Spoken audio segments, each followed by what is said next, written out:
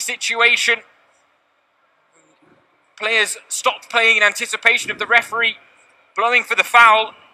The whistle never came, and it was Celta Vigo who proved sharpest in that moment. Bervu picking up the loose ball.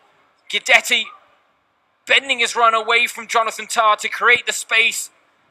And just like in the first half, Celta Vigo demonstrate ruthless efficiency in front of goal.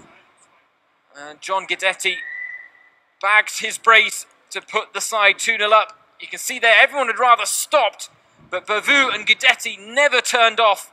And it was a lovely finish, almost a toe poke into the far corner from the Swede.